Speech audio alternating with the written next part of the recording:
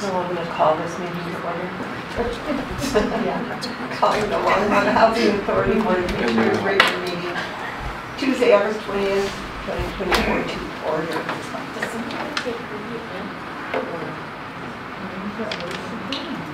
Should we wait for her? I'm not sure if she's going to join or not, so I can just note it. Is Marcia coming on? Yeah, that's right. Oh, she doesn't. She doesn't know. Okay, I thought you were talking about. No, Kendra's here. She's logged on. Oh, she is. All right. I get confused about who's zooming and who isn't. So let's do roll call. Joan Peck, Chair of Longmont. Susie Lowe, Bearing, Commissioner. Commissioner Yamamoto. Commissioner McCoy. Commissioner Chris. Deputy City Attorney Jamie Roth. Housing Director Molly O'Donnell. Sarah Reddy, Public Safety. Kendra Daniels, County Supervisor. Second Assistant Energy Assistant Director Lawrence Lynn. Interim Executive Director Harold Dominguez. Aaron Rodriguez, Commissioner. Thank you. Do we have any agenda revisions or submissions of copies? No. So can we, I need a motion to approve the July 16th, 2024 minutes unless there are any revisions. Do we have any revisions? Seeing none. I move that we approve the July 16th, 2024 minutes as presented. Second. Moved by Councilor McCoy, seconded by Councilor Falco-Ferring to approve the July 16th, 2024 minutes. All those in favor? Aye. All those opposed? That passes. And if you are here, do you vote? That's what I wanted clarification. So she was not here for the meeting, would she vote on that? I No. don't think it matters. So that passes 6 to 5 to 1. 0. 0, because she didn't vote against. Okay. Yeah. Okay, I get it. Or you just say she abstained. Yeah. So actually it is 6 to 0 with Councilor Yarbrough 5 to 0 with Council, with Commissioner Yarbrough abstaining. And Commissioner Martin absent. Holy Toledo. Yeah. Public invited to be heard, seeing no one, we'll move Oh, wait, on. wow, Bella. Oh, she just looked at Shaquille, you I and can just said see no. you. No, just, I thought you left. I came back. Hi. Hi. So we are now at public invited to be heard. Is there anyone in the public that would like to be heard? Yes, there is. Okay, step right up. Shaquille. I didn't see you. Do I still need to give my name and address? Sure, why not? Okay. Shaquille Dewalton, 19 Francis Street. Commissioners, I'm here to invite you and all members of the public to a presentation on housing affordability. This presentation is being hosted by Launch Longmont Housing and is being hosted at the heart of Longmont Church. Proceeds will go to benefit the Wesley Townhome Project, which are 11 permanently affordable homes for families that are being built in collaboration with the In-Between and will replace a parking lot. Our program will open with remarks by the pastor Claire McNulty-Drew as a part of Longmont, who will speak on the moral case for housing affordability. Our invited speaker is Chuck Marone, the founder of Strong Towns, a nationally known organization founded in 2008, which promotes policies which improve the financial sustainability of cities. Strong Towns ideas are influential, having inspired both state and federal legislation, and countless other organizations like Launch trying to make cities great places to live. These policies, not coincidentally, also improve housing affordability, public transit uptake, walkability, bikeability, and general quality of life. To paint with a broad brush, Strong Towns advocates for policy changes which are actually under the control of local governments and that can make a huge impact in this issue. They advocate for sensible urban planning policies that discourage sprawl, reduce traffic, and promote local businesses without creating fiscal cliffs for cities through horizontal expansion. We believe that these policies and ideas are particularly relevant to Longmont, given that we are at our horizontal limit, and that outcomes like housing affordability and promotion of multimodal transit are high on the priority list for most of the public and also for City Council. This event is Thursday, September 12th at 6:30 p.m. at the heart of Longmont Church. Tickets are $7 and proceeds benefit the Wesley Townhome Project. And tickets are available at launchlongmonthousing.org through Eventbrite. After Chuck's talk, there will be Q&A, and we'll be hosting a fair for other organizations in town that do advocacy work around housing affordability, so that attendees can learn how to get involved themselves and learn who is doing good work in the community. Thank you, Shaquille. Thank you. September 12th? 6:30 p.m. All right. Okay, after that, I'm going to the old and new business. First one on the list is Resolution LHA 2024-16, approve acceptance of a grant from the University of Denver for research of trauma-informed design at the Suites Apartment. I forgot to write a memo, so I apologize. Basically, 2022, I think you guys signed a memo or an MOU with DU to do some research, and they did receive the grant. They have been doing the work, but we never signed the sub-award agreement with them. It was something that I think just got caught up in all the changes that have been happening.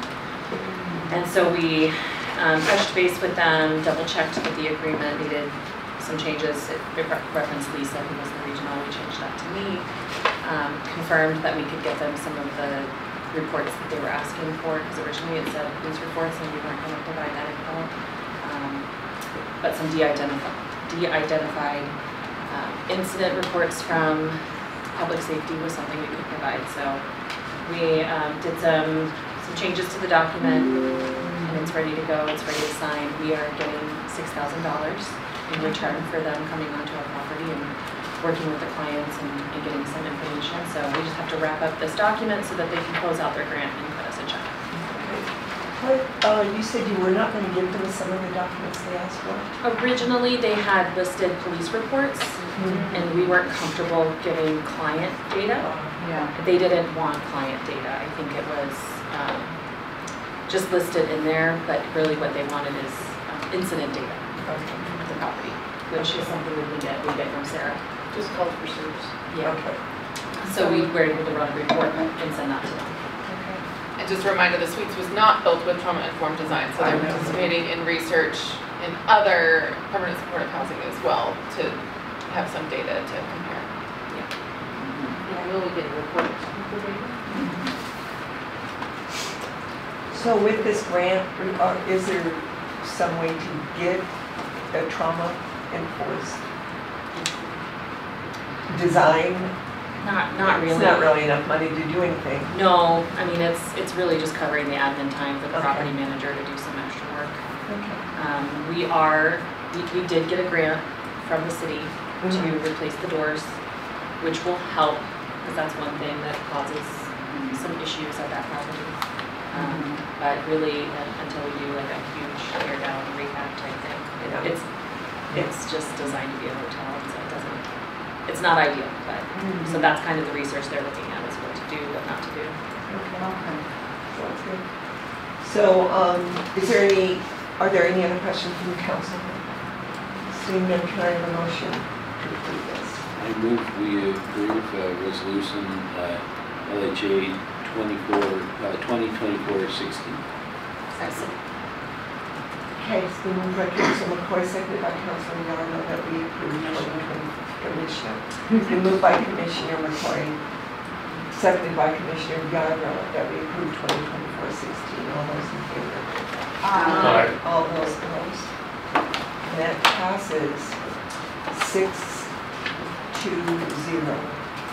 with Commissioner Martin absent. We are on now LHA 2024-17, which is to approve memorandum of understanding regarding services and leasing for Xenia Apartments. I will go ahead and take this one. Okay. So this is a document that we are participating in creating with Element, the developer of Xenia. The All Roads, Boulder Shelter for the Homeless, which is now All Roads, but the agreement is written as Boulder Shelter, which is, they still can sign as that. And then Mental Health Partners. We've already signed 1 year ago. We signed a property management agreement with Element, and that outlines our responsibilities. This does not change our responsibility at all in that. It really, it references it and it highlights certain elements of that.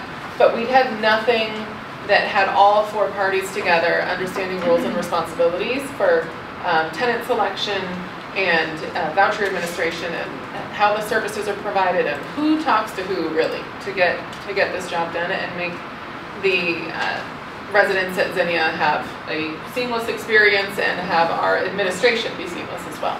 So there's nothing really new here that we haven't talked about in the past about how we're managing this, but this is just more of the formalization of our roles and responsibilities across the 4 parties. So, is Michael Block going to be part of the management of this? Yes. His Spencer Downing is the supportive services manager. He's who really, the boots on the ground, and his staff are the ones performing supportive services. So when we do our, we meet weekly with all 4 parties, and it's really Spencer that's there and his group. Michael was involved a lot in some of the early decision making, and he's in the background, but it is Spencer is the in charge of supportive services. To be clear on this one, so the owner of the project is Element. Right.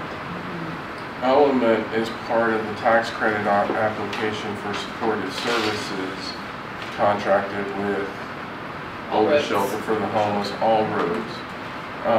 And that was primarily because of the supportive services component associated with this. And they were the only organization that really had that capacity, and that was at the same time that Bluebird was built in Boulder, because they're both owned by Element. We're not in this case, in this project, we're not the owner of the project. We're merely the property manager of the project. Special limited partner, but not necessarily decision-making authority as an owner. Okay, and does, No Health Partners have enough staff to help with this? So in this instance, they are only doing the voucher administration in this one. They won't be doing the support services, that's all roads. So on the voucher administration side, we have been working with a dedicated team so far. Yeah, that's the difference between this and the suites. The suites, mental health partners are supposed to provide the support. A portion of the supportive services.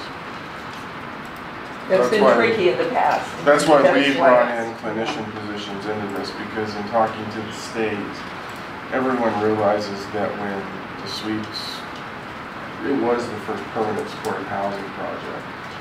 Everybody knows it wasn't done well in terms of supportive services, security, and all of those issues. So those things, you know, when the suites was done, they funded it for 2 years, and then 2 years hit, and there was no money. Figure it out. Figure it out. Now, all of these things are built in within the pro forma for Zinnia. Okay, great. Any other questions? I do have a question. Commissioner Chris. Holly, on the tenant selection plan, eligibility criteria, the big things is the student eligibility. It says if a single applicant would be rejected unless one of the following criteria is met. I don't quite understand this, because wouldn't it be positive for someone to be a student? So this is HUD rules. This is verbatim HUD rules for IRS. IRS. Those are IRS. IRS rules. Yeah. What did I say? HUD? Yeah. IRS Related to the rules for live tax credits. Tax credits. Thank you. So this is verbatim from the rules. This applies across all low-income housing tax credit properties, and it's really because it can get when there is a student that's a full-time student, it's either working, sometimes they're living with family, sometimes the whole family is involved in the household income calculation, and so there are very, very specific rules about how full-time students can be included in the low-income housing tax credit property. And we went, this tenant selection plan, this has been blessed by you as the Board of Commissioners. We brought this in, I think, maybe May or June. Did we ask? I thought we asked. We Probably did, asked that once we did have a conversation yeah. about Like, what does students. that mean? I was wondering if it was tied to do. Zinnia or earlier, but, Yeah, it was this one. okay. So, And I know a little bit more about that because we actually have had a bunch of students apply. And I had to track down.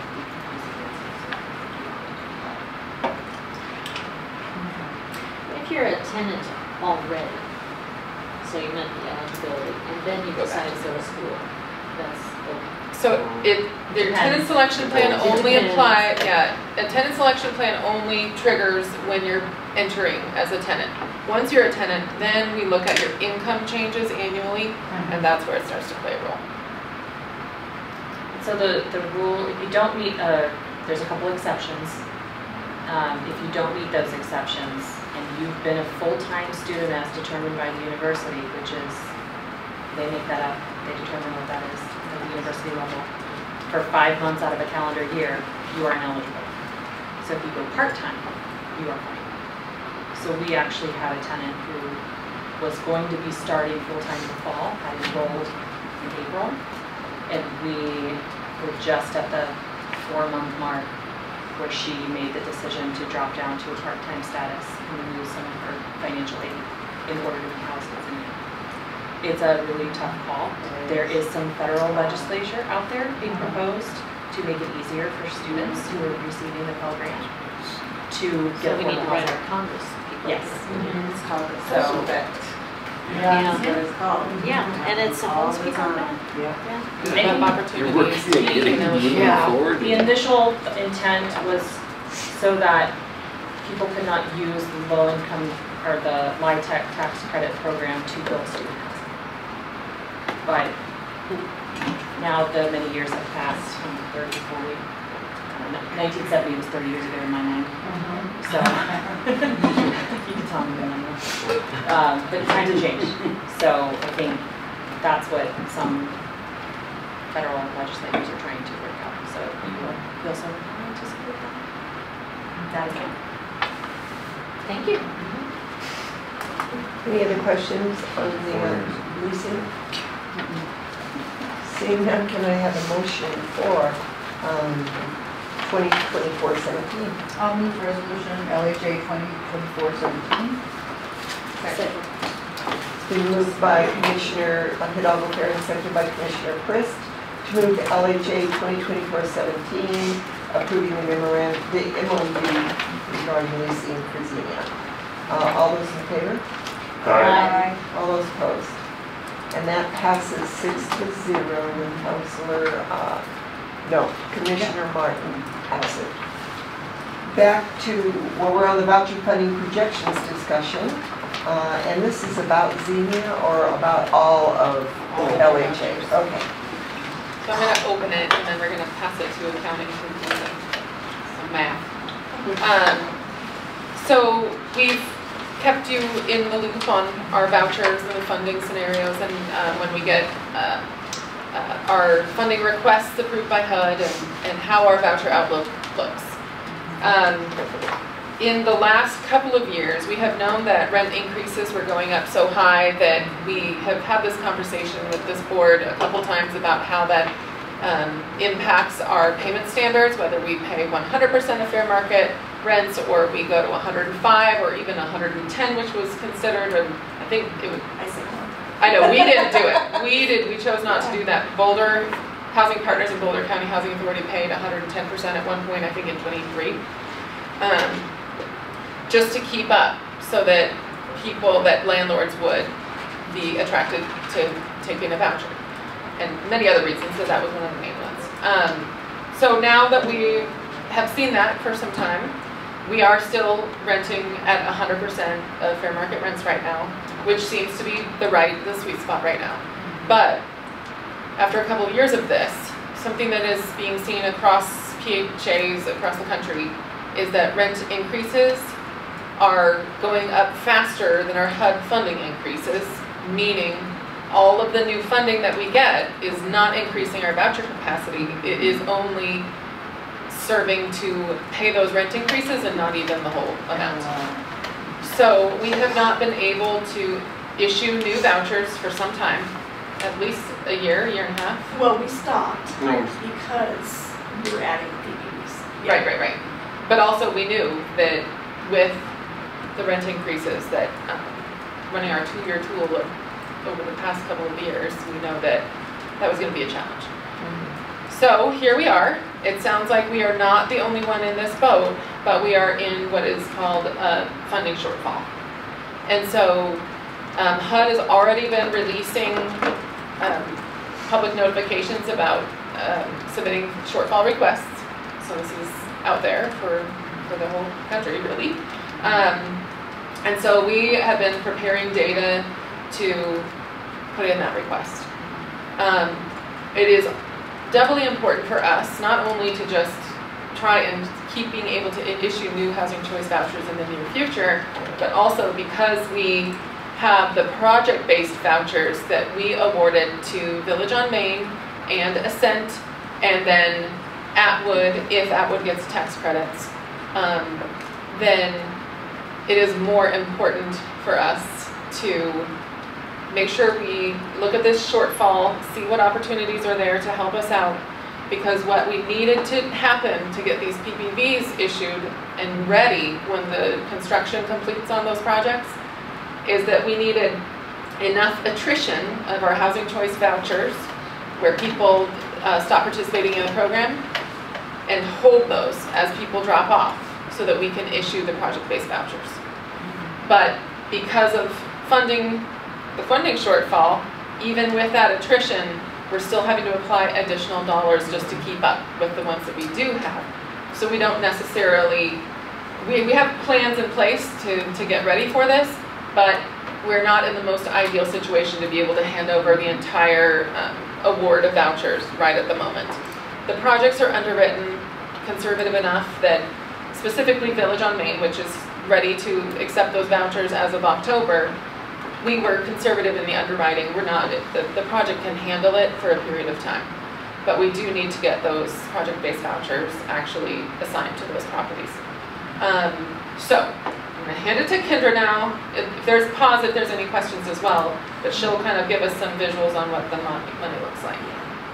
So here's kind of what happened is, and I'm going to show you a table. This is some information we sent over to HUD. We kind of knew we were going to have a situation because HUD increased their fair market rents so much for 2024. We've never seen this large of an increase. And when you have vouchers in place, if they don't give you additional budget, you're not going to be able to fund those vouchers if those landlords take advantage of going up to the full fair market rent. Now, not all of our landlords do, but a lot of the PPVs that we have do. They go up to the full fair market rent to bring that money into the tax credit properties. So here's kind of the analysis we did with HUD, and I do think this is why everyone's having shortfalls. So in 2021 to 2022, you can see they only increased it $5, 21. Then in 2023, they went 113, 189, and then in 2024, and we did see a notice come from HUD that there was a miscalculation, and I don't know if it was on this or if it was something else as far as funding, how they calculated the funding to each agency. But, you see $357. If you have a 3-bedroom and they go to the full fair market rent, that's $350 extra a month per month. So if you have all these vouchers at the beginning of January and you have that full increase, if they're not giving you enough money in that 2-year period, you're going to have a shortfall. And so this is what we've been monitoring. And every month, I hope that our vouchers don't go up, and every month they do. So in July, we actually stopped issuing vouchers in prepping for the Village on Main, the 18 that we needed to add. So we had 430 last July, and we now have 414 vouchers. So we're down to 16. I only have 2 more to get that 18. However, our cost went from $516,000 to $570,000 with the reduced vouchers. So if you add that up, HUD had to give almost every agency a ton of money, depending on, especially their PBBs, to be able to accommodate the increase. So here's what's happened though. They've just released the 2025 rates, and look what they've done. They've dropped them. So they realize too, I think, that this has caused a dramatic shortfall issue across the board. We're hearing from, we're having agencies reach out to us and say, hey, can you absorb your port-ins? And we say, no, we can't, Yeah. because we don't have the money to do it either, and they're scrambling to try to figure out. We've heard HUD has also said you might have to just drop people off the program. Because technically the HAP contract says if the funding is available. You know, we can give you a voucher if the funding is available.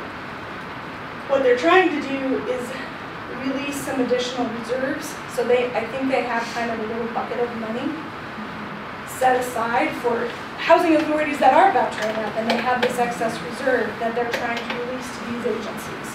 And that's what, so our HUD rep reached out last Friday and said, I need your 2-year tool, because you look like you're going to be in a shortfall. And so I submitted exactly, you know, hey, we haven't even been vouchering up. I said, but here's why I think we're seeing what we're seeing.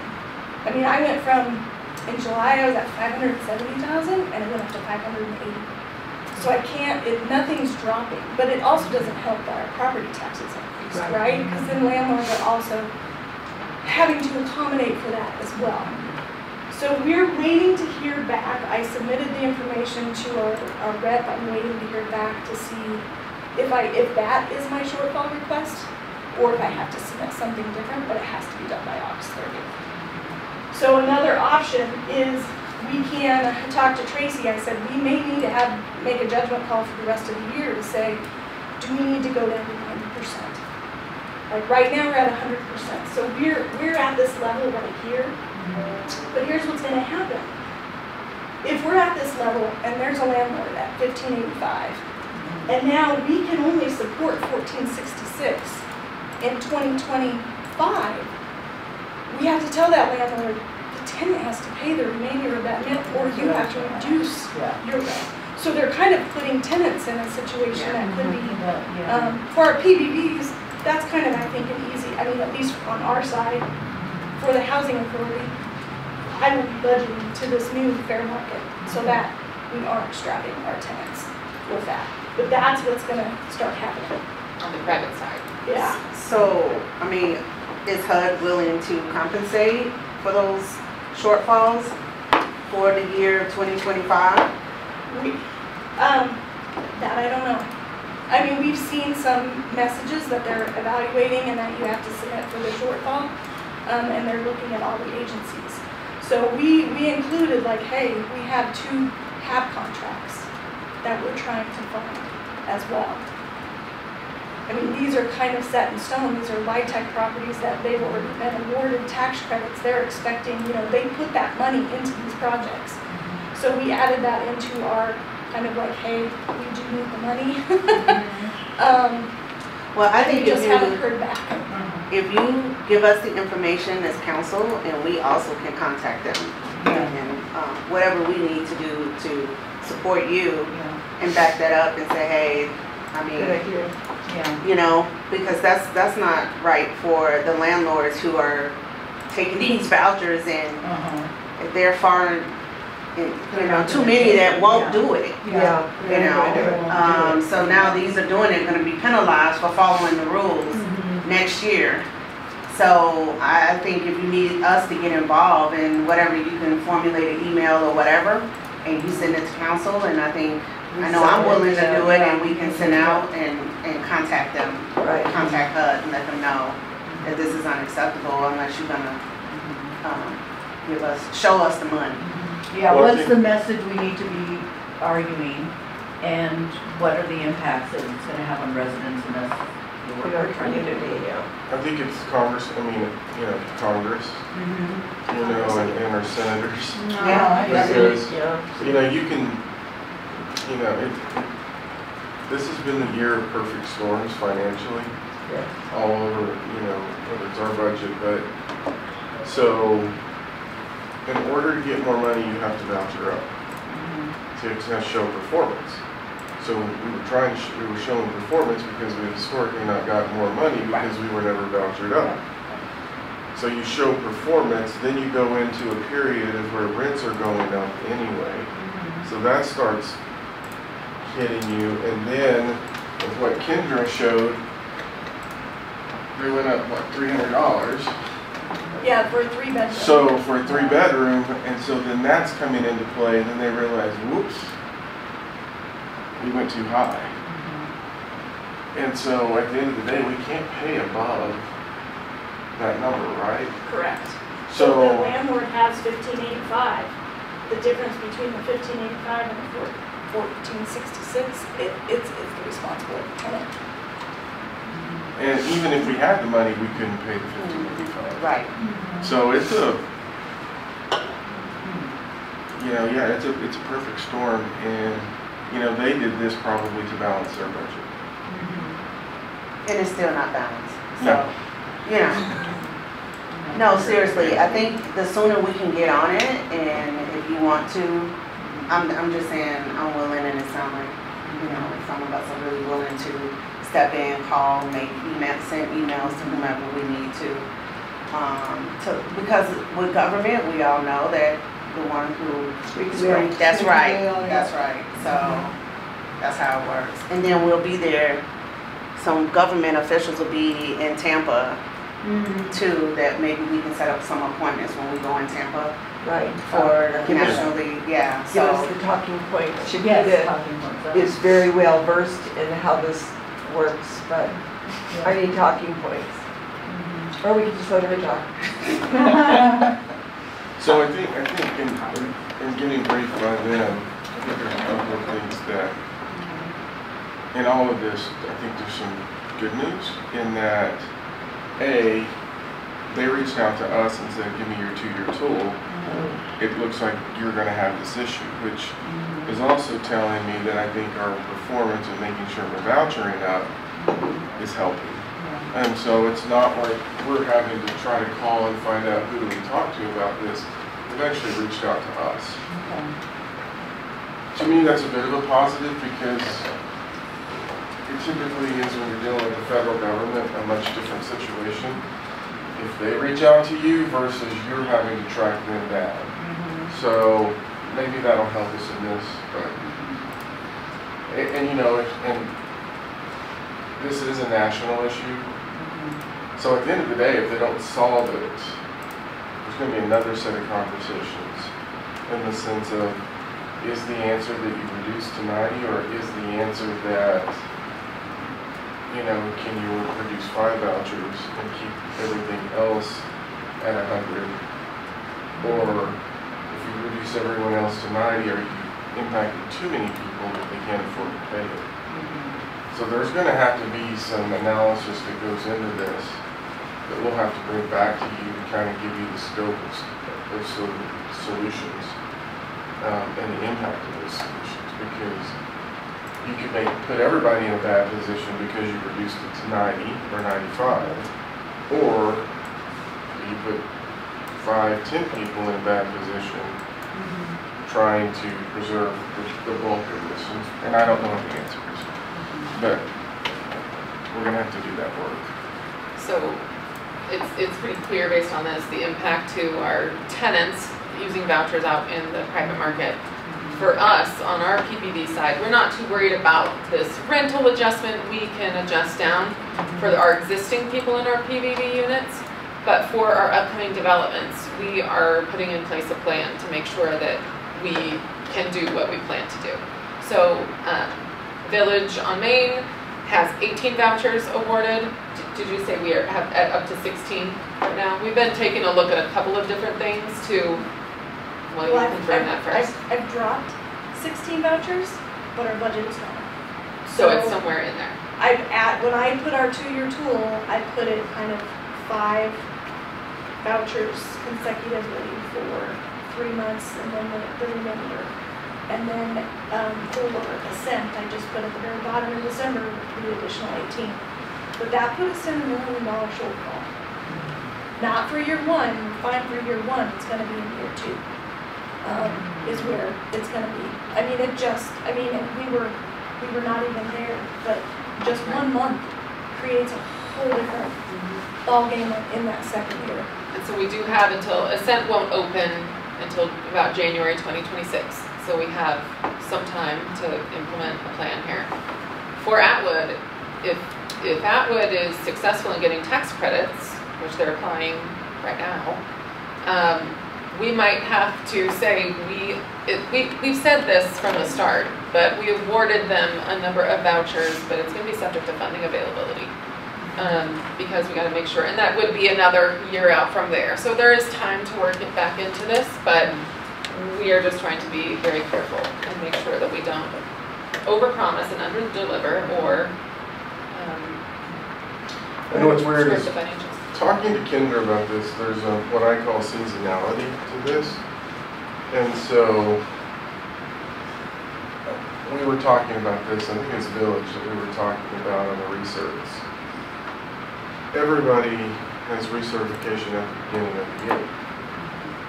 So that shifted your 2-year tool because here it goes again, because we were hoping there was some later in the year, because then that pushes the 2 years out to 3 years functionally. Am I saying that right? Or am I going to have it backwards? I mean, you could drastically change your budget if everybody is in the very first. Is that what you're trying to do? Like if everybody's research is in the very first month of the year, it can totally change what your dynamics are. Yeah, so where they sit and when they have to research, that's also impacting this too. If it's spread out, it may look like this. If it's all at the beginning, if it's in the beginning, it's worse, right? Yeah. So, and if it's in the end, it's better because of the 2 years. And as an example, like in 2023, they upped all of the sweets vouchers all in March. And Tracy said, well, I'm going to do it all in March. And I said, no, you're not. He said, you're going to do it at their research date because we can't handle all of that all at once. We could last year because we were trying to voucher up. That worked great. But yeah, not this year. So it does matter. So staff intends to submit the shortfall request by the August 30th deadline if that is what this board wants to direct staff to do. Smart. Yeah. It's the only choice. Yeah, do we have a choice for Pretty that? much is. Yeah. So, Do you need a do you want direction or a vote? Just direction's fine. If the commission's good with us doing it, we'll just go forward.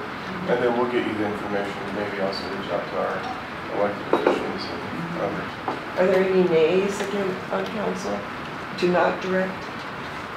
Seeing none, I think you have your direction too. How is this going to affect Xenia?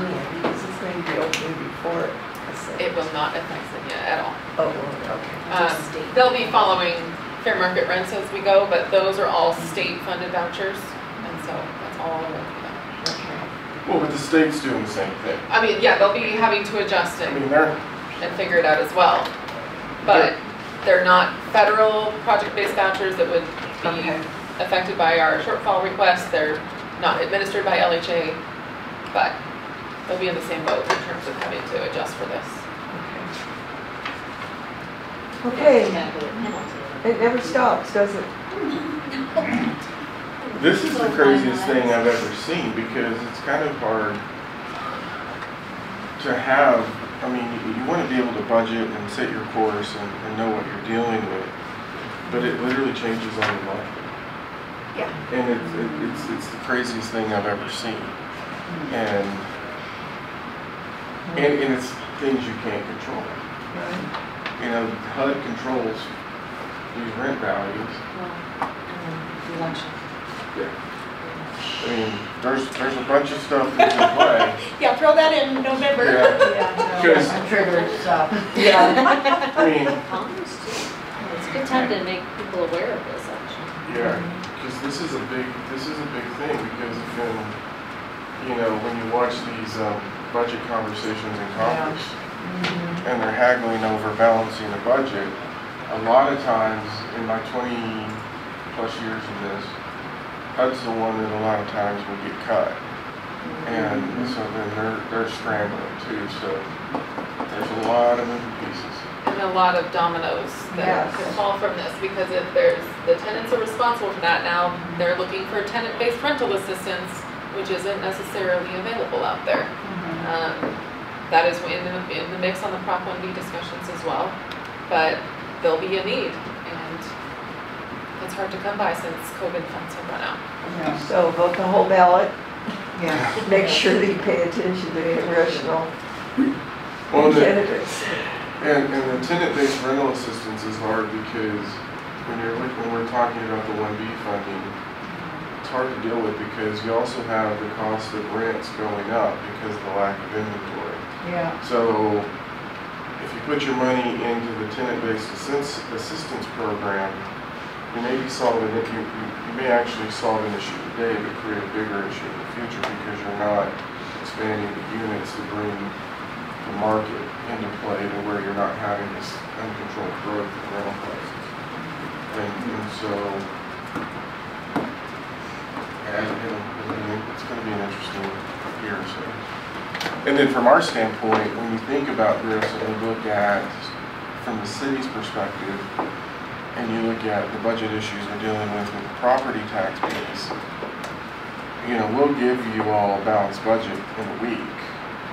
We had to make significant adjustments within that budget in order to do it. The one thing that we didn't touch in this case was health and human service funding, but it even took a $20,000 decrease because it's a percentage of your total revenues coming in. And, depending on what happens with some of this property tax legislation, there could be a bigger gap. Well, I was telling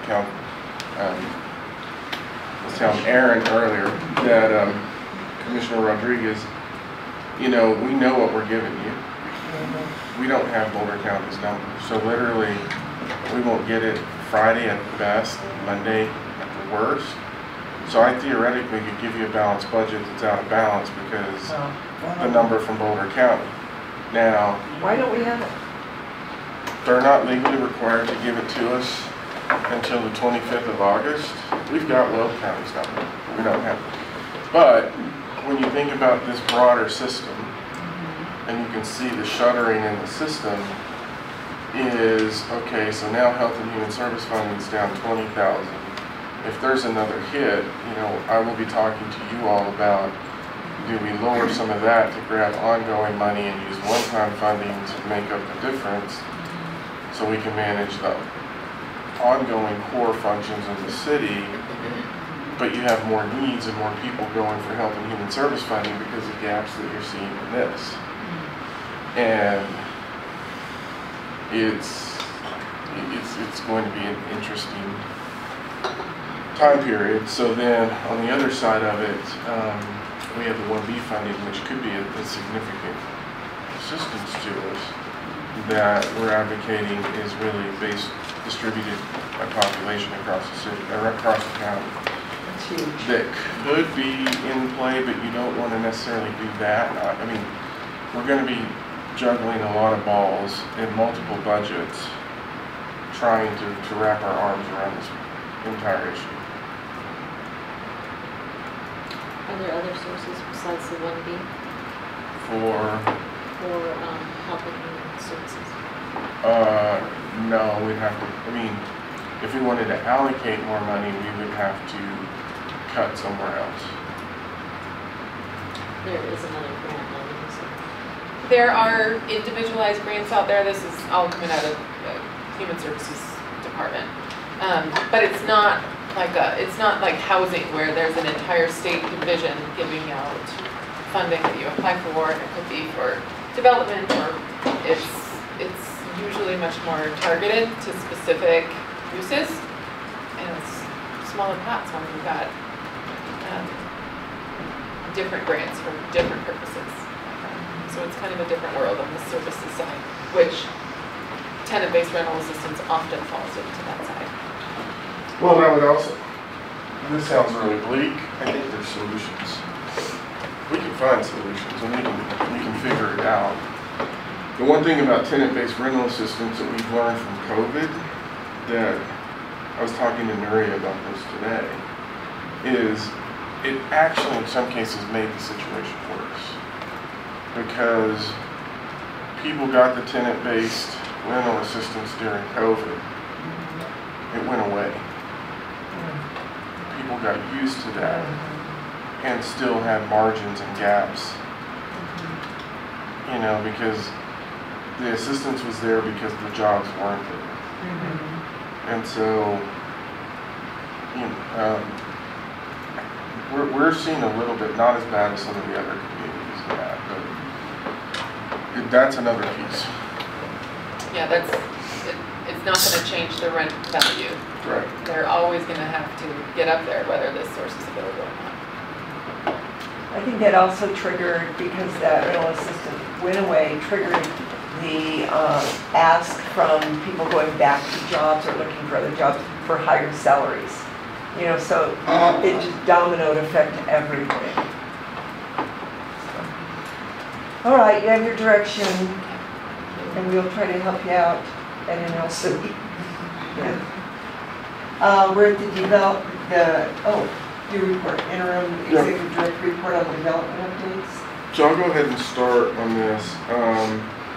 Since we talked about the 1B funding, obviously we've presented to you all about really pushing to have 1B funding allocated proportionally based on population. There's been a few conversations going on. The city manager group came together and really we drafted a letter basically supporting the regional housing partners proposal. And so there's a few things that are going to be happening. There's a weekly meeting Monday where this is going to be discussed. You have seen the regional housing partners proposal with that breakdown on that funding. Another group sent out another proposal that is similar to that proposal, but the smaller communities worked with Together Colorado to basically pull their funds together, but then Boulder and Longmont worked the same. In their proposal, we actually ended up with more money than we did in the regional housing partnership proposal. I think it's boiling down to a few things. One of the things that our regional housing partner group said is we don't want to be the board that provides oversight on this. Is that correct? If for a competitive funding process, not washing hands through the development of this distribution model. And so where it's coming from now is the city managers are starting to slide in and having conversations that we think it needs to be us. And so I will be there Monday to talk about that piece. And so Nuri and I talked today to provide the broader kind of oversight group on this. There'll be an advisory board, but somehow we're in here. So we're talking about that. I'm also going to talk about how cities can leverage this funding in terms of if there was a project that we wanted to own that was in the neighborhood of $80 million. When you look at the pro forma, it starts spending a lot of cash out. The problem is that if you do a traditional, if you go into finance it, you can't get essentially that lower interest loan the governments can unless you have the full faith and credit of the city behind you, which creates other financing issues. But if we get the direct allocation and we can take some of that money and you do a traditional debt service on revenue bonds or a COP based on the revenues covering 100%, if you cover the 25 to 30% debt ratio to take you to 125, 130 with the funding that comes in, then you can get that lower interest rate, which then allows ownership opportunities to come in. So then you can pull in $1 million or so in year one, then you get to year 7 theoretically and you start getting hundreds of thousands, then you get to year 12 and you're in 7 digits in terms of revenue, but then so you cycle the money in, debt coverage, cycle the money out, put it into another project. You get this year's allocation, you do the same thing. That's a 15-year duration. At 7 years, you're refinancing. And then you're sitting on about $30 million of equity on that $80 million project, which then lets you issue a different debt structure on another project and you're spending out the money, which then, when we talk about these financial issues, you start seeing that that is part of the solution that you can start bringing into bear into some of these. So you're making yourself more resilient over time financially, but you need that direct allocation coming in from the 1B funds in order to do this financing model. So I'll be talking about that. And Can I ask a question? So if the city managers are doing this and the cities are all looking at what allocation they want, and one city has the $80 million project, does that take away from allocation of other cities? no, Okay, you use it out of your allocation. all right. And frankly, I don't know why everybody wouldn't do something like this, to be honest with you, but it's a different proposal. Denver Housing Authority is actually doing a version of this than what I talked about. It just looks different because the city of Denver has a direct tax that then they push to the housing authority and then they're using it that way. It's kind of that same model. And correct me, Harold, if this is not what you have in mind, but we wouldn't actually even use, unless it was gap funding to help that project, but we wouldn't actually have to reserve that funding, except for, in this case, it's really just providing that cushion if needed, if there's ever a shortfall in the income of the project. It's more of a guarantee, and it's leveraging the funding that we have, knowing that we have an ongoing source for 15 years to act as that catch-all if needed. Sounds complicated, but I'm glad you figured it out. I mean, it's similar to how you would finance your home. It's just the numbers are dramatically larger, but you know, it's when they look at your bank accounts and your savings and all of that and what you have. We're just using this mechanism to get a lower interest rate because, you know, the interest rate starts looking almost like a AA, which is right now 4.25-ish.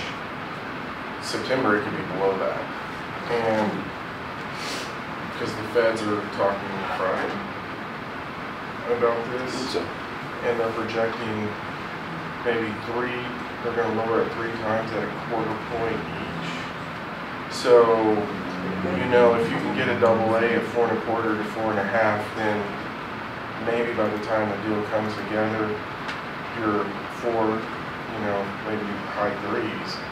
That also changes the economics of the total deal financially, which then maybe it's not 1.5 million, maybe it's 1.2 million. So, but that's kind of what I'm talking to the group about, the direct allocation and local control doing it. I'm also talking to them about the fact that, you know, we have to be really careful that we don't have one group running a process and giving money to somebody who wants to do a project in another municipality. Because if the municipality itself is running its projects, just like you saw with the vouchers, you're planning this out over time. And the challenge then creates almost a conflict point where then somebody could get money over here, they then come to us and go, we want vouchers, we want local financial assistance, we want permit fee waivers, but we may be at capacity in what we could do. And so now you have a group that got money that can't use it in a municipality. And so trying to eliminate those conflict points really, in my mind, makes more sense for the money to go to the municipalities, because if we're not mindful of what's happening within the jurisdiction, there's 10 ways you'll have a train wreck. So that's what I'm going to be talking to them about on Monday. I just wanted you all to know that ahead of time.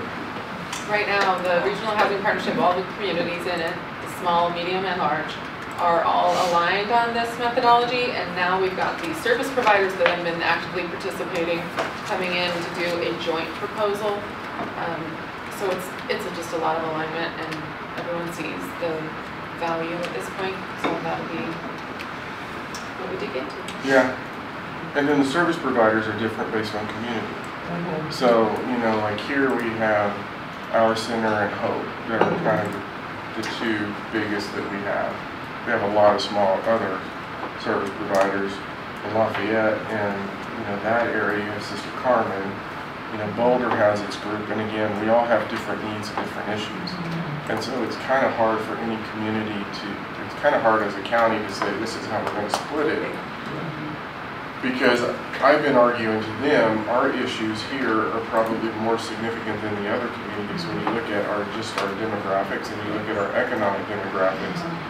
We're the most diverse economically. And so our wage structures are lower than other places in the county. Lyons is, oddly in a similar position. And so those are all things that I'm going to be saying to them as to why it really needs to be in the cities. And then we can work collectively with each other.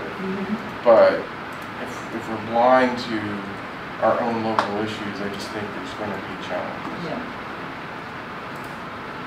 So you all know what I'm going to say on Monday. Wanted to get that out as part of my report, and I'll turn it over to Mama. Thank you for taking that on.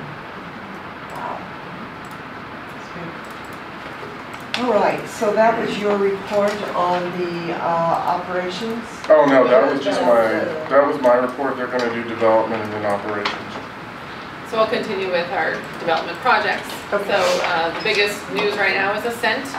We are still continuing to work towards closing. The anticipated date is now September 9th. That is, we were really shooting for the end of July, but a couple of things have prevented that, but we're working through them bit by bit.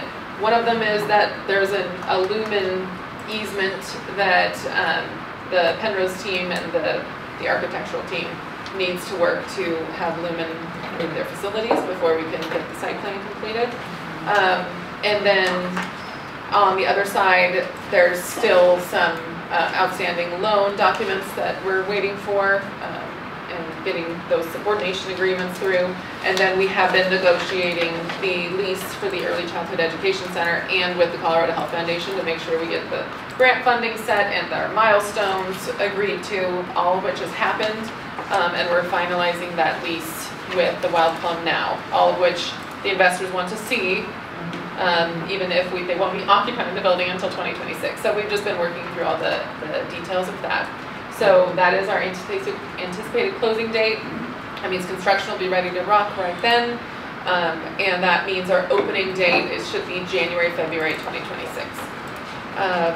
So that's been a big lift lately, just a big focus.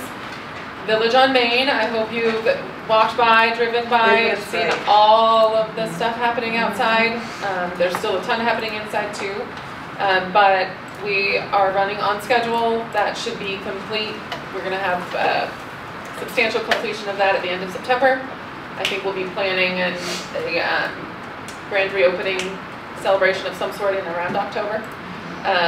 So the parking lot has been closed for several weeks, which turns out was a great thing. We ended up working with the LDDA and Boulder County Housing Authority to lease spaces at the Spoke, just so we didn't have residents trying to find parking, but also not having nails in tires or anything. So we could really just shut down the parking lot and get the whole thing done at once. So they'll be we're reopening the parking lot for the first week of September, and I hope everyone likes the colors on the outside, because that was it. Took us a long time to sort out what would be the right pick. So it's looking great on the inside as well. Our last round of tenant move-outs just happened here a short time ago, and so we're on the last phase. Fantastic. We're getting there. So then we move into everything that happens at the end of construction. So that's our next phase that we're all starting to get prepared to get all of that documentation ready to get our developer fees and everything else that goes with it. Those two projects are all encompassing right now, so that might be the extent of our development updates. We have some other stuff in the pipeline that we've been talking about, and we've mentioned Atwood is still going back in for tax credits. But on the LHA side, that is the biggest area of work. The village looks great. I saw it the other day and I thought, wow, this looks really, really nice. It stands out, which helps. That's what we wanted it to look like. It melded with is toward downtown, Yeah. not being a 1990 keep Right. knock off, but also it's it's downtown. It can be a little bit more striking. Yes. You know, Yes. it doesn't have to fade into the background. It can be a good anchor for that block. So. Where are we on the electrical equipment coming in?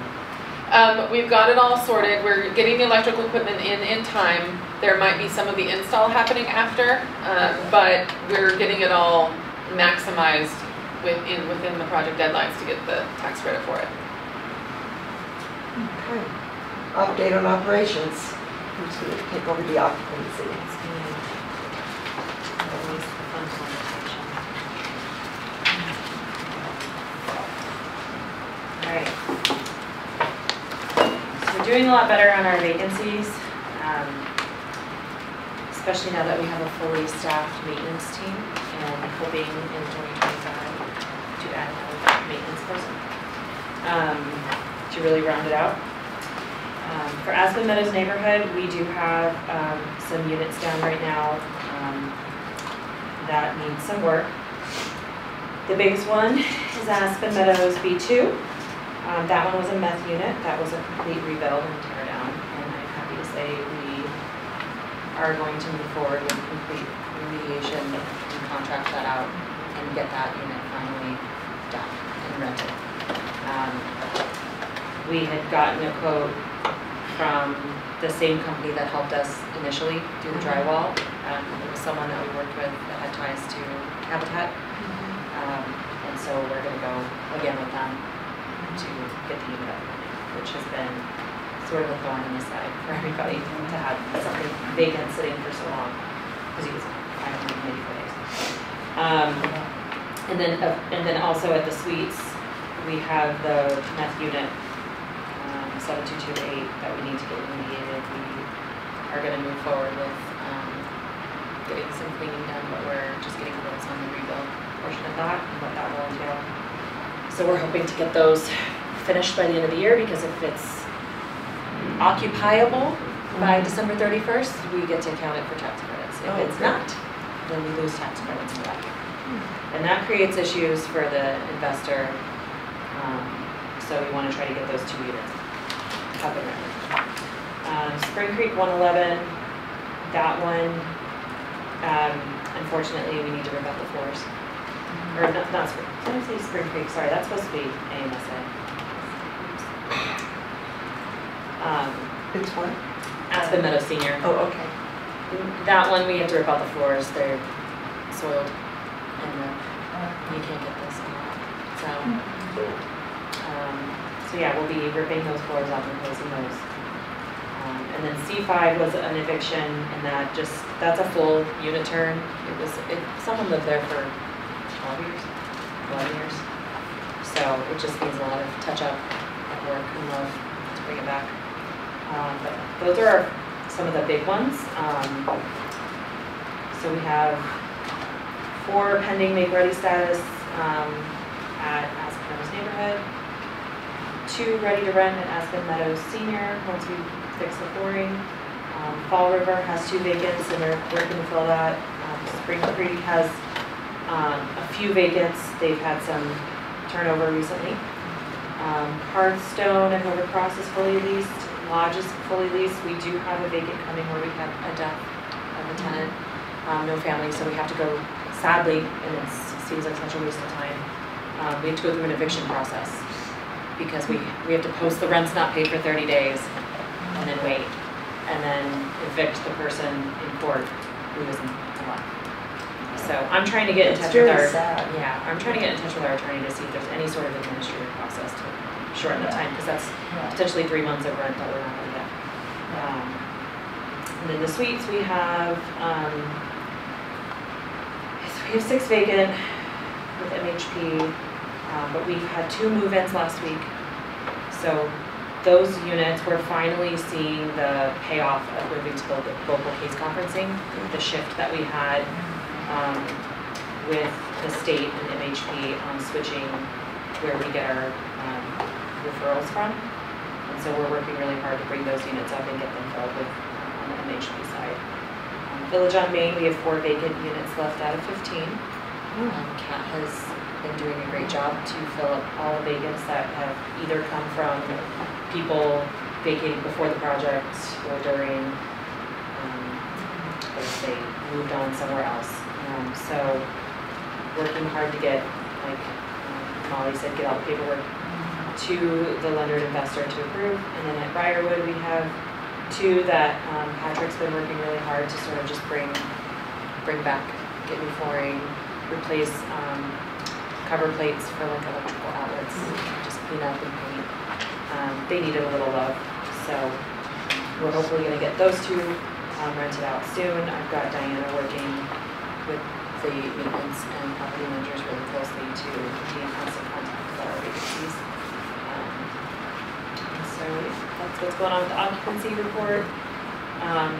Also trying to have conversations with everybody about benchmarks and goals. We want to get to a place where we're not having units sit for 30 days or longer. It's sort of been a hard thing to tackle. Some of these units have been beaten up, for lack of better words, just taking a beating from tenants, especially the ones at the suites. And then if, the older the property, the more it takes to bring it up. So we're working on that. And then for property updates,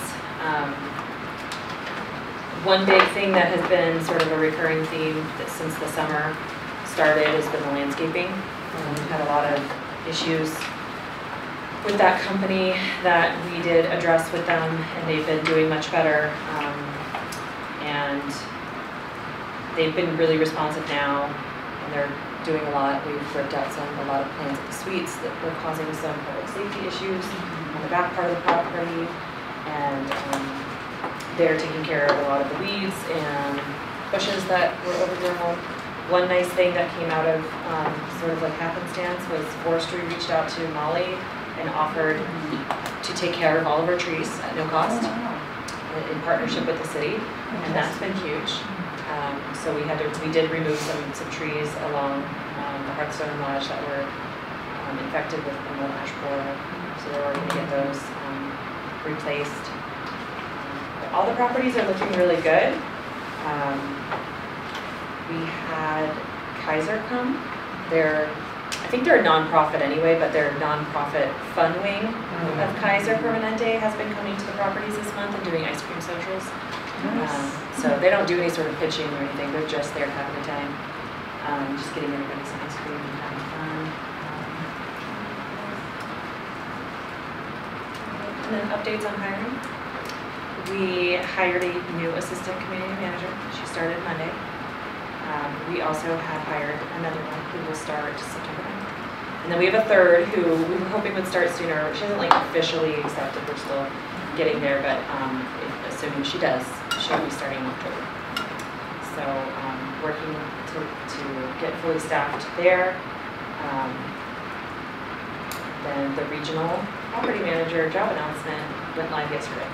So I hired 2 people. So we'll be working to fill that position It'll make life easier. for me. It'll be great. It'll be great for my team to have support, because that's not property management. It's not my background. So I feel like I'm doing okay. I was going to say, we've been talking about this, how this wasn't exactly how we thought it would go when you started, but this deep dive, I think, is going to be very valuable. Getting on the ground with everybody, really getting ingrained, and then be able to hire and know exactly what we're looking for. Yeah.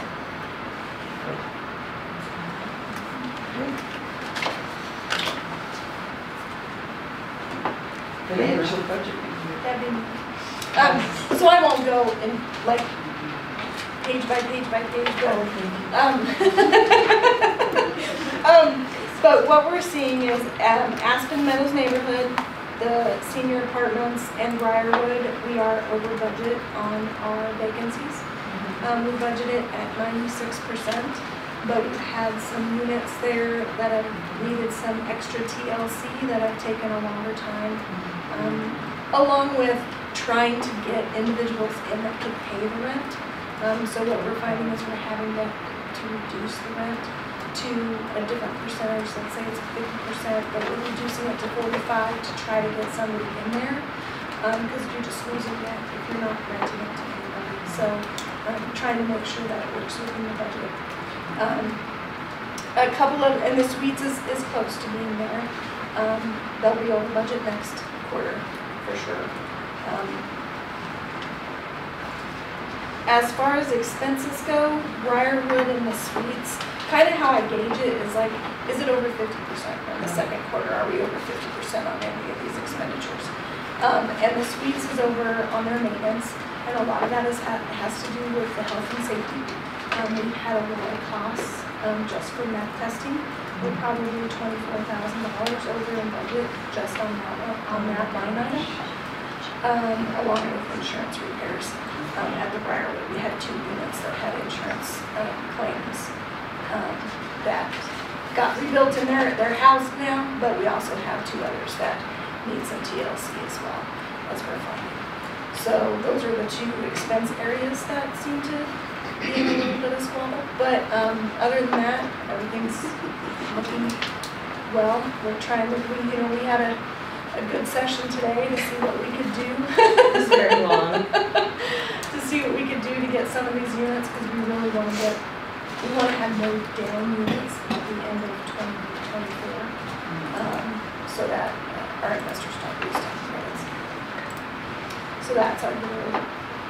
And then AR, nothing really changes ever in AR. It's kind of you have evictions, costs go up because you have damages, and then you go to write them off, send them to collections.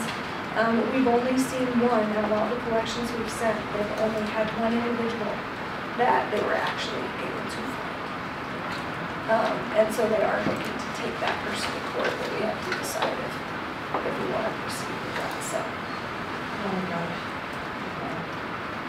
Are you finding that there are more people who cannot afford the rent and a housing authority? Because I know your rent is Specifically seniors and 50% AMI units. Oh, really? We don't have very many 60% AMI units. Those are now something we try not to build into the projects as much as possible, trying to get them lower and higher and balance in the middle. But we know that a 50% AMI unit is generally higher than what, if you're on a Social Security income, it's higher than you can afford for that. So that's, some of those have clearly been a challenge. Yeah, it's kind of crazy because even when you're in 60s, you may have people that are just over the limit, or people that are under the limit. And so you're kind of battling it on 2 fronts. Yeah. And they're too high for the 50%. Yeah, you could make too much money for the 50%. Yeah, we know our 30% units never have a problem. Right. We know that there's a high need for those. Those are also the hardest ones to build into projects. You need some of those higher AMI units to balance it out. Pay for it. So that's one benefit of income averaging that we will see play out here with Crispin 2, and then Ascent is in exchange for adding some 70 and 80% AMI, like more middle income units, it allows us to get more 30% on site. So. Right, public health and safety updates. Sarah. Well, talking with Harold earlier this week, we'll talk about cameras. Looks like that we're going to be finding some money to get cameras at the suites that originally wasn't planned for at this point. So we'll be walking the property with the company that we're using for purchasing and install. Sarah, do you want the Zinnia camera plan to cross-reference? So yes, I would definitely. Because if there's a section that's not covered by their camera, we want to know. Has that already been done? So where we're finding the funding is So we're still getting ARPA interest, so I've talked to you all about ARPA interest, and we need to start washing that and start getting it out the door. And so the ARPA interest number went up again. So we're looking at it as a source for the cameras at the suites. What is that interest rate? So I think it's been over 5%. And so it's good there because that money just becomes ours under the Treasury guidance. It's not great when you're making 5% on debt because you end up going into arbitrage. And so, you know, Jim's been doing a lot of arbitrage calculations in terms of what can we actually keep versus what we have to turn back over because of interest. So what it's doing is it's allowing us to fill some of these voids, and so we don't have to tackle this piece. One of the things that I'm noodling is if there's an issue in maybe rehabbing these units, to kind of get a sense of what the global number is, and then I may come back to you all and go, because it's touching housing, can I use some of this interest money in this case? But I'm also trying to balance it against the broader camera piece within the entire city and what we're doing, because we know those cameras are having a tangible impact on activities that are occurring in areas. So I need to do some work on that, but I'll bring that back to you potentially at the city side. And as far as the cameras for the rest of the properties, we are very close. Like, I want to say, I hope by the end of this year we don't have to talk about cameras anymore. I'm really hoping. So fingers crossed. Village on Main will have cameras installed first, but really close to purchasing that equipment and moving forward with install. As far as our meth detectors go, I meet tomorrow finally with the gentleman that the company's called IntelliGuard, and I briefly spoke to you about this. It's a cleaning company. They basically sell, I learned, to military. They sell to other law enforcement, military, like I was in military. But basically this product removes things such as anthrax from surfaces, meth, fentanyl, and basically it's a spray and it becomes biodegradable on a surface. So meet with him tomorrow actually. I'm going to go down there and tour the facility and see what costs are.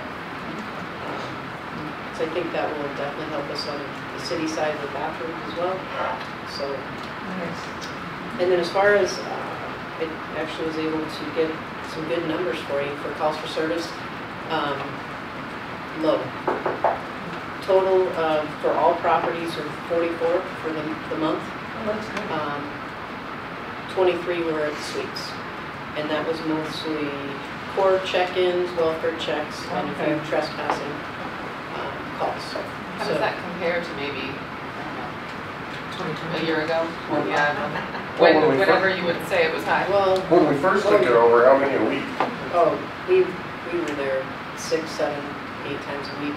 And I really think it cycles because of the, you know, when, like, if someone is having an episode and, you know, and there's several of them having some mental health issues, we'll see core there a lot, we'll see, so we really need to dive into the data, like what kind of calls we're seeing there. So, but when we first took the suites over, we were there a lot. So. I mean, you and I would be there 4 or 5 times a week. Yeah. We would personally be there. So, I mean, breakdown for the rest of the properties, Briarwood had 0, the Lodge had 4, Hearthstone had 3, AMSA had 3, AMN had 1. So that is also a, you know, multifamily that usually is a high driver for calls for service, and that's excellent. Village on Main had 2, Spring Creek had 3, and Fall River had 7. So AMN, we worked with Sarah, so part of the challenge that we were seeing at Lanyon Park was related to the, I think I told you all the Russian olive trees that were on the corner that was also now been impacting AMN. that could have contributed to some calls for service because they were breaking into people's patios. So that's why we made the decision to work with the property owner to cut those trees because it would minimize the impact. And it's interesting, I live in the area. It's like night and day different when those trees went down in terms of what we're just seeing globally within all the adjoining neighborhoods. Just more visual. Well, I mean, we would have, what, 15 people in the trees? Yeah, the canopy was so low that, I mean, you couldn't see in there, you had to physically walk in. That's how overgrown the trees were, so. They live there. Yeah, Oh, yeah. and what, many of the people that lived there were the people we were challenged with at Landing Park, they were the people that we were challenged with at Aspen Meadow. And then if you lived in the area, you would just see activity all over the place. And it's night and day different. So, Did you find a lot of stuff inside those trees when they went down? Oh, yeah. Even in the bushes at the suites, we found skis, backpack full of some weird stuff. Skis. Skis, like a nice pair of skis. But you gotta have those once in a while. Yeah. Gotta have those around in case it snows.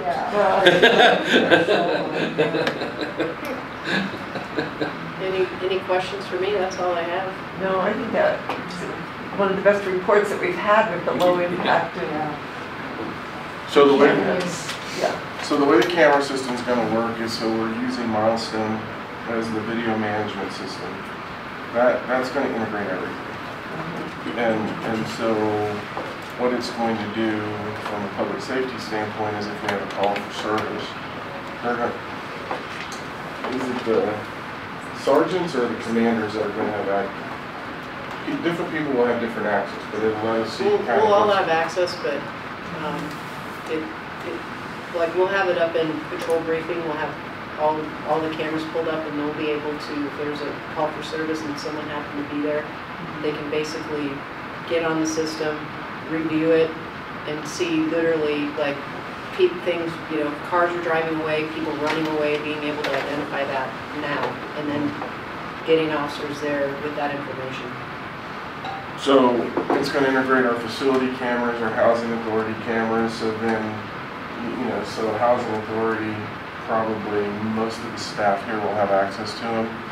The property managers will have access to their property cameras, and it's cycling into this broader video management system. The video management system also, because it's not proprietary, when we get to the point next year, we have to change our access control system because you've all seen doors won't open, the garage doors get stuck. So it'll allow us to integrate our access control systems in our facility so that it can integrate with the camera so that we can set times where no one's supposed to be here, and if somebody badges in, the cameras will see who it is. And that'll help us, I think, a lot at our housing authority properties, because it's a big issue with people getting in or catching doors that are open. And then it kind of will then aggregate into parking management. So then if you have the cameras where you're managing the parking lots, it'll let us manage that too.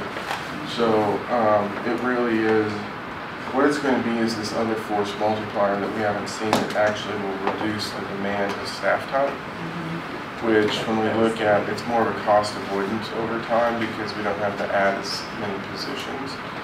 And then when we look at it from a public safety standpoint, we know that it drastically reduces the time that it takes them, which actually then means we have people on the street for more time without necessarily adding additional positions.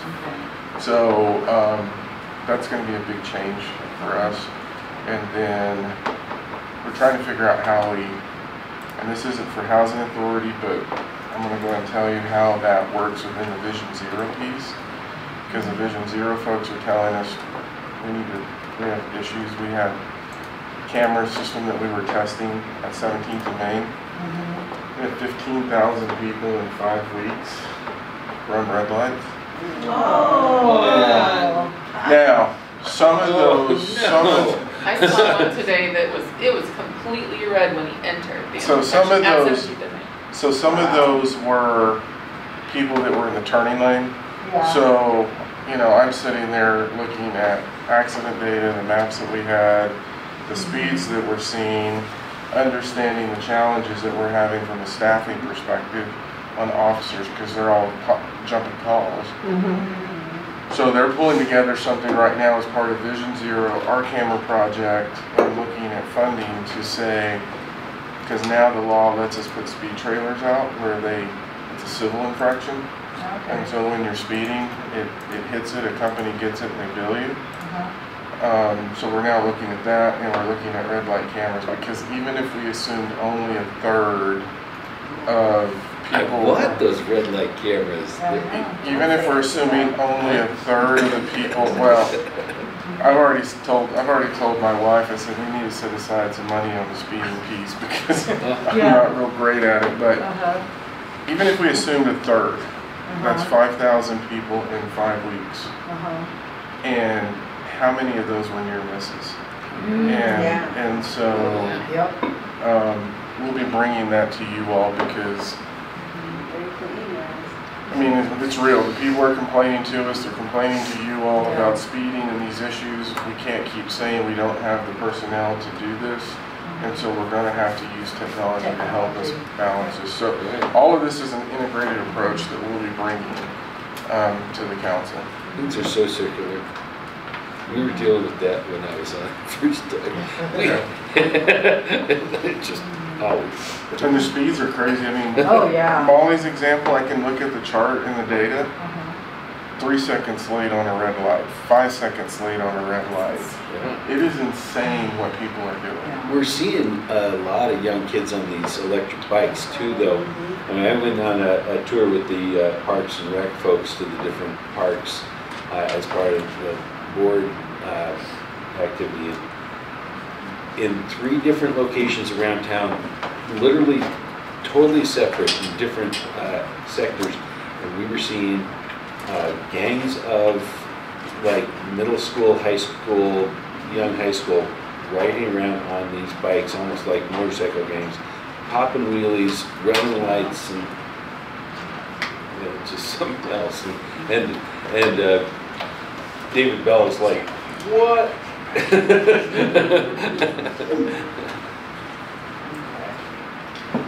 Okay, that is it for the updates. I'd like a motion to adjourn. I don't have anything to say. I just want thanks to Molly for coming to the Boulder Consortium of Cities and really shining and showing them, you know, that we've just got this stellar staff and folks that really know what they're talking about. So, great job. Do you have any comments for us? Yeah, I'd like to adjourn. Second. There you go. All those in favor? All right. Opposed? Yeah, no, I